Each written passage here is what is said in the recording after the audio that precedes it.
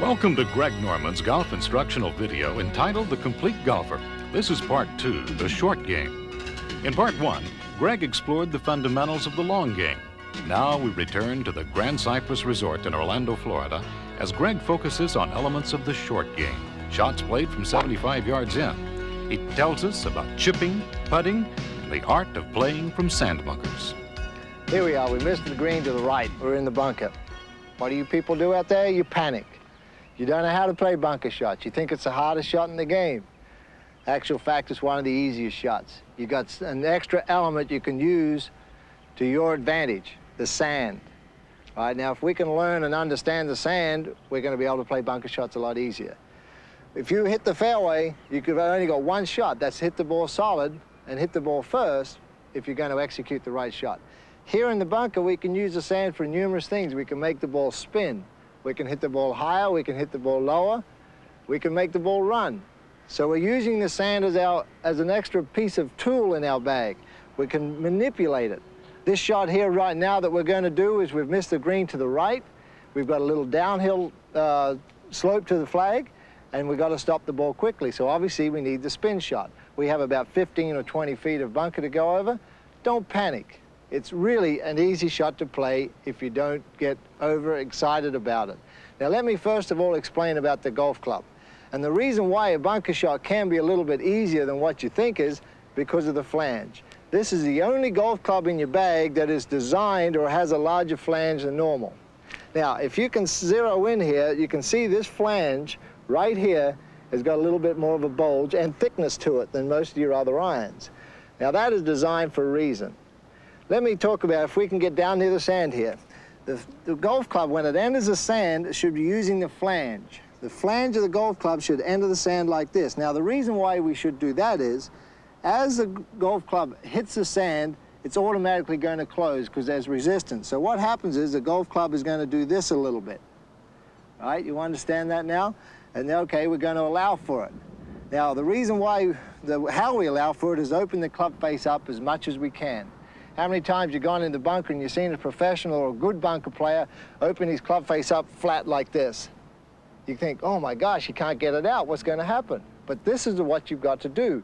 We're counteracting the club face closing as it enters the sand. So as it comes down and hits my palm here like this, it's going to naturally close a bit. Now, if I start with the club face as it sits normal on the ground, like so, what's going to happen is that flange is going to make the club face dig into the sand. So let's go back down to the sand here and see what happens.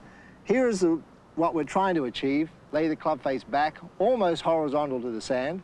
Here's the way the golf club normally sits with about 56, 57 degrees loft. That's how it sits.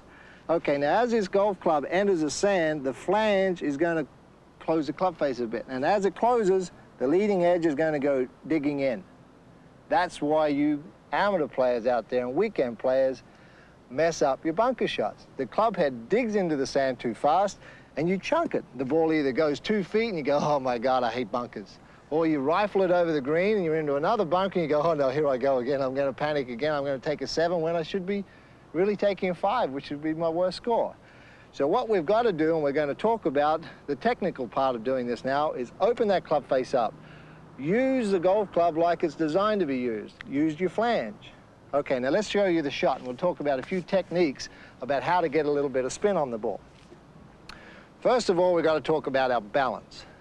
This is one shot where we're really trying to eliminate a lot of lower body motion. A bunker shot, we're trying to get our feet in the sand. You see the players dig their feet in. Now, the reason why we're doing that is 2. We're going to try and find out the texture of the sand, find out how deep the sand is, which is a very important thing.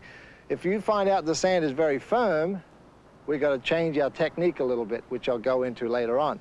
If we find out the sand is real soft, and there, obviously you can see here there's a lot of sand underneath the ball, we're going to have to be careful that the club doesn't dig in too quickly. So we're just going to have to make a little bit of a variation, and the way I do that is I make sure I open the club face up even more, because the wider it's open, the less chance you've got of digging in, which is what we're trying to eliminate.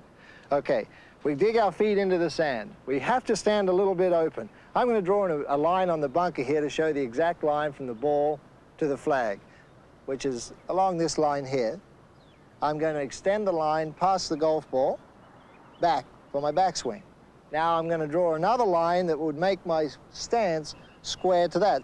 Now, as you notice, when I take my stance, I'm probably standing 20 degrees open to my intended line for the shot. Now, you see what happens if I stand square to my shot, which is straight down there.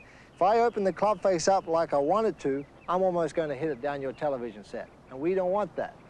So what we do is we move our body to the left until our club face gets square to this line that I've drawn in the sand. Now, you'll notice my left toe is pointing a little bit more to the left. If I take my normal address position towards the line here for a shot, my left toe is just at a slight angle. In the bunker shot, my left toe is probably aiming twice as much to the left. The reason why I do this? To eliminate my body falling forward. If the more I point my toe towards the target, the harder it is for my knee and my body to go this way, because I've got resistance. I've got sort of a platform I'm hitting on. If I have my foot straight there, it's easy to go this way. And the more your body goes forward, the easier it is for the club to dig in. You know, your weekend plays, you get back here, and this is your typical shot. Oh my gosh, you're buried in the front of the bunker. Or if you catch it thin, it's going to go over the green. You notice the divot? Very deep, very steep. The club head has entered the sand too fast. What we're trying to do is get the club head to skim across the top like that. That's about as deep as we want the divot to be. Now, pointing that left toe towards the target can help you get that nice skimming motion because your body's going to stay firm.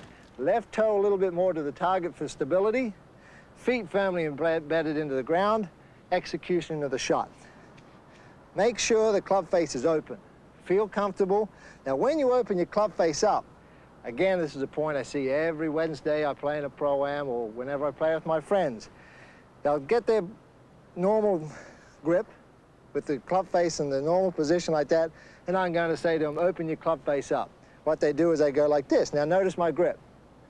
It goes open and open. They're trying to open the club face by just moving their hands over, not redoing their grip, they're just turning their hands over. What's going to happen then? Remember we talked about the grip, how your hands return to the normal position, most natural position. As they come down, your hand's going to go back like this. See what happens? The club face is going to dig into the sand. We're going to fluff it. So what we got to do, just take your one hand with your right hand or left, lay the club face open, then re-grip it to the open club face. Do not change your grip. Keep your grip exactly the same.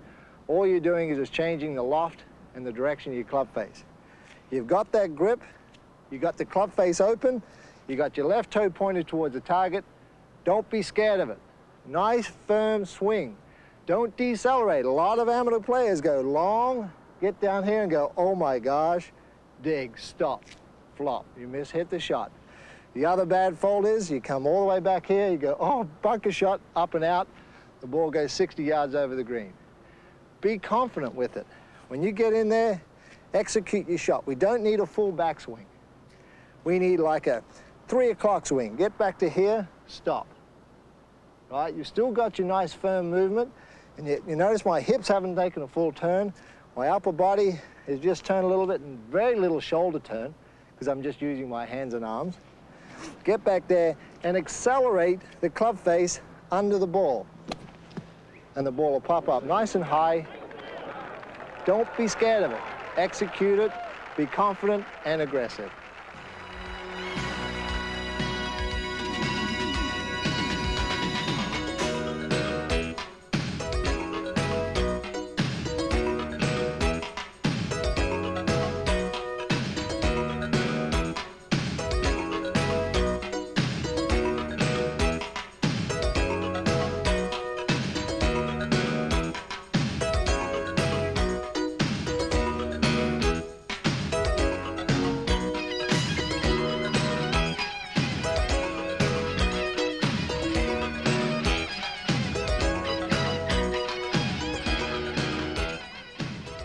Buried lie.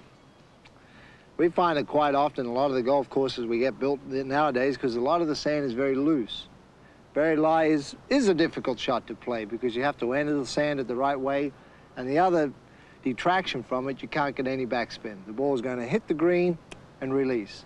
We have to allow for that. Sometimes you can't. You have to swallow your medicine. Take your best way out and make your bogey, and try not to get too cute with the buried lie and hit it close to the flag and make a double bogey.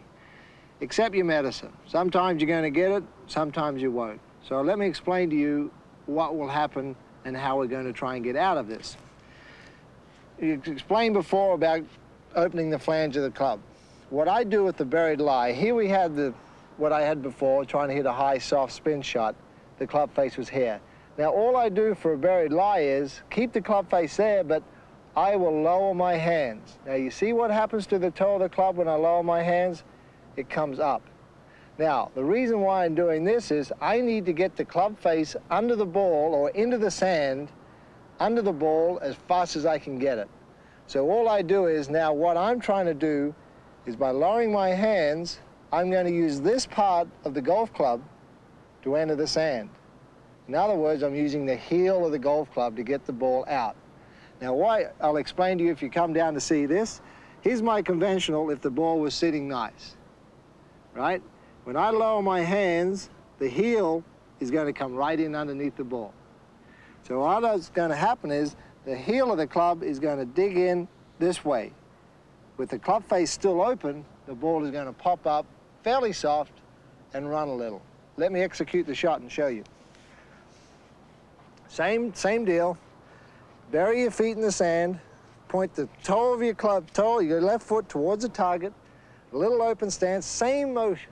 Exactly the same backswing, but you may want to have a tendency of picking it up a little more. Remember, we want to get the club face in under the ball as fast as we can. So open your club face, lower your hands. You see, I've lowered my hands. Nothing's changed, and so what I'm going to do now is just pick the club face up a little bit quicker and bring it in right underneath the ball. And stab. It's the only shot I want to stab because the club head is going so far into the sand, we can't have any follow through. And the ball will just come, club face will go straight underneath, the ball will pop straight up and got it on the green.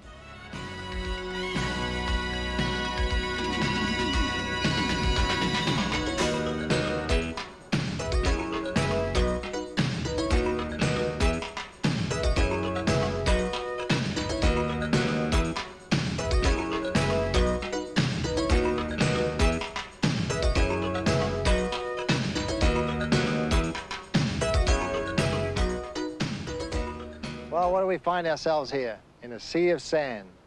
Remember, we were in the greenside bunker, and I mentioned to you, it's a confidence shot. You just got to approach it like you're on the fairway. Forget you're in the sand. It's the same full swing technique, same